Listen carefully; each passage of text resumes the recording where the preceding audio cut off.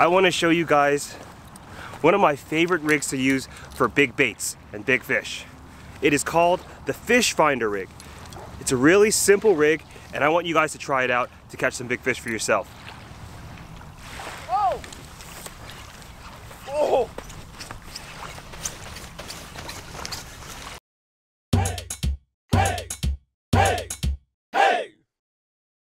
So now the basic premise of this rig is the sinker has the ability to slide with what's called the Fish Finder rig right here.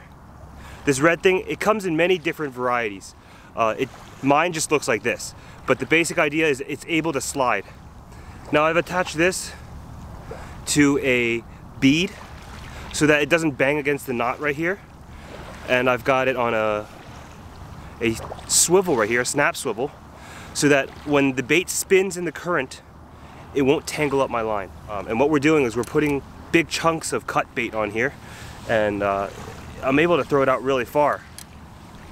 I'm able to throw it out really far because I'm using these really long rods. Since we are on lockdown and all the bait stores are closed, I've got crappie from earlier this season that I caught that I'm going to be using this for bait. I'm pretty sure I'll catch something. Even though this is a freshwater fish, the scent is going to attract something. I have a feeling we'll catch some big old catfish here. I like to use this rig to throw like big cut baits like this. Let me show you how I do it. So I know that fish like to eat the head half, but they also like to eat the tail half. I'm going to cut this into half just like this. See that? And then I'll hook it right in the hard spot up here, but making sure that there is hook exposed. Your hook needs to be big enough to actually hook the fish. It can't get buried in the bait. That's the #1 problem I see with a lot of anglers trying to use this rig. They don't use a big enough hook, and when the fish pulls it, it doesn't even end up hooking them. They end up losing the fish. Let me show you why I like this rig so much for big fish.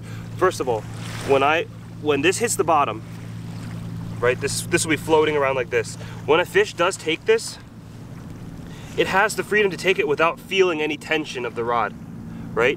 You see how it's very loose right here? Without a sliding mechanism, it will feel the tension of the line and drop the bait. This prevents them from feeling the tension.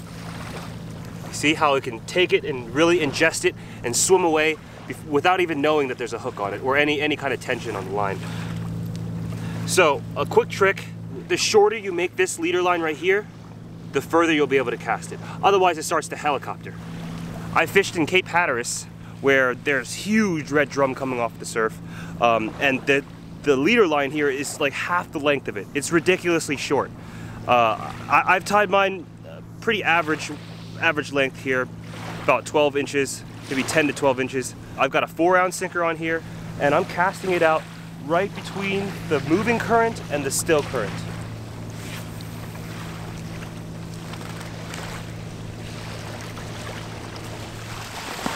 Someone forgot their rod holders today. Stupidly forgot my rod holders. It happens. Now we wait.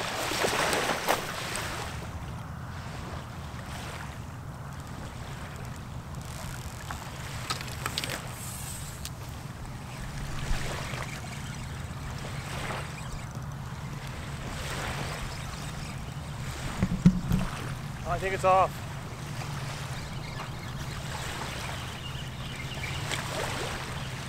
Darn. He's on for 1 second.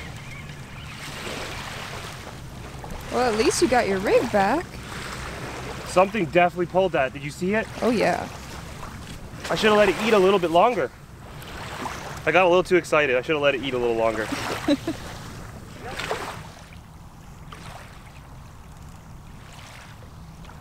Oh!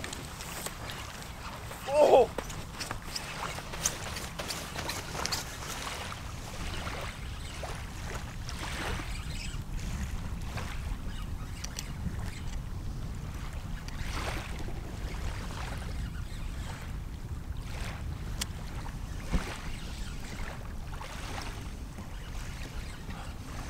Hit it all of a sudden.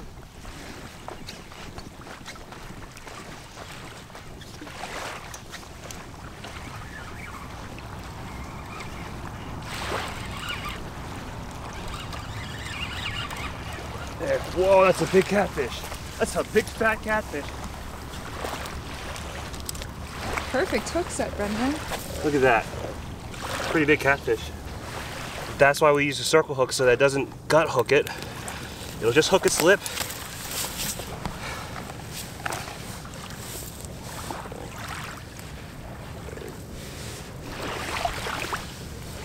It's a big old catfish. Now this is a small one for here. I've seen some enormous ones come out of here. This one's a good average size. Probably around 7 to 10 pounds here. They're a fun fight, and they just really, they run with it. So that was such a great example of how this rig works. The fish will pull it, you'll see it, the fish has no idea it's on a line, and you have the time to really go and set it. So now I'm gonna give it another cast. Hopefully I'll catch something a little bigger.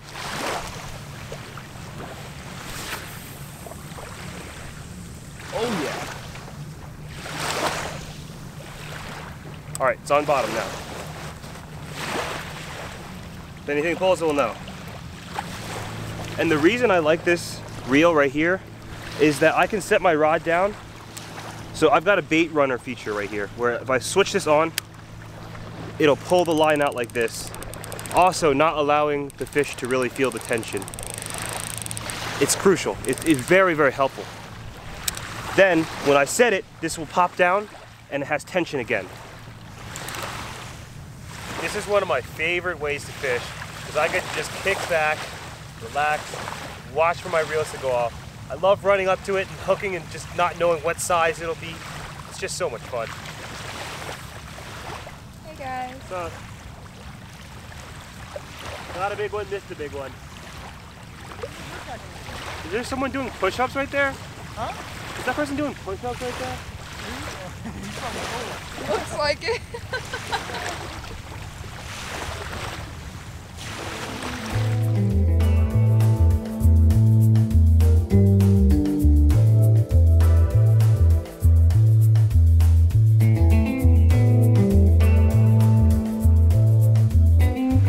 So it's really starting to get dark now, but I know, as soon as it gets dark, fish like to come out and play. And so far what's been going on is the tide is coming in and slacking. As soon as the tide starts moving back out, which is about an hour after the high tide, the fish are going to be waiting for whatever gets swept out by the tide. That's a really good time to be fishing. So I expect to see a little bit more action. So far the action's been slow, but that's because I'm fishing right at the peak of the high tide. Usually during that peak of the high tide, it's pretty slow. And usually I find 2 hours before the high tide is really good fishing. 2 hours after the high tide is really good fishing. So right now I'm waiting for the lights to go out and for the tide to start going out as well. So I'll see you probably in an hour. 1 hour later.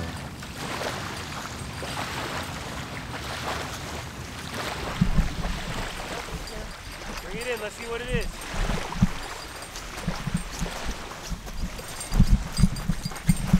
That doesn't, I don't think it... Huh? Pulling? Look, what is that? Maybe a big striper, dude.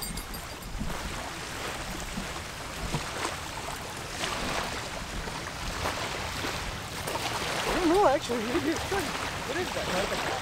Is it a cat? I have no idea. No, it's a stripe. Who would have thought? That's really fat.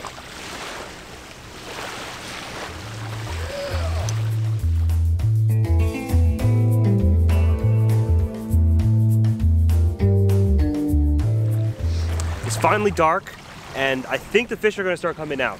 But I'm running out of bait, and I'm going to give it a try for about another hour. If nothing, I'm out of here. I hope to get one more big one at least.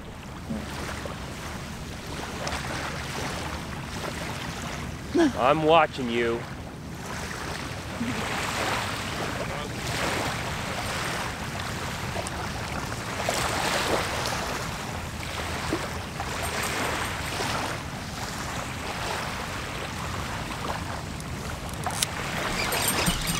Oh, I'm on.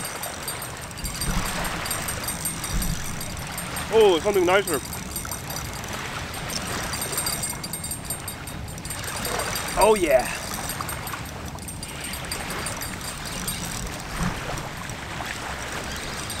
I saw that line moving.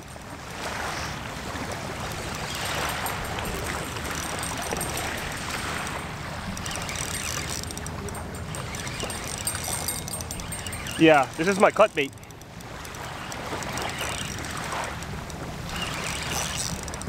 That was a satisfying hook set. Oh, it's pulling.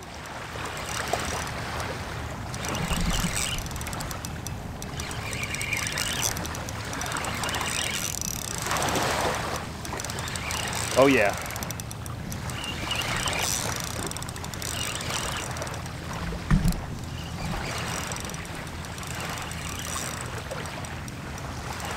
It must have been far out. I casted it really far out. Oh my God. Hello. Holy crap. That's a big catfish. Look at the circle hook. Hooking it in the cheek, doing its job. Whew. Big catfish. I'd say about 8 pounds. What do you think, Pablo? Yeah, About 8 pounds. And I know they get way bigger than this. It's just a fun fight for me. See that? The catfish pulled it for so long. It had no idea that it was on a hook. Great, great, great. Comment below, do you guys like to cook up your catfish? And how do you like to do so?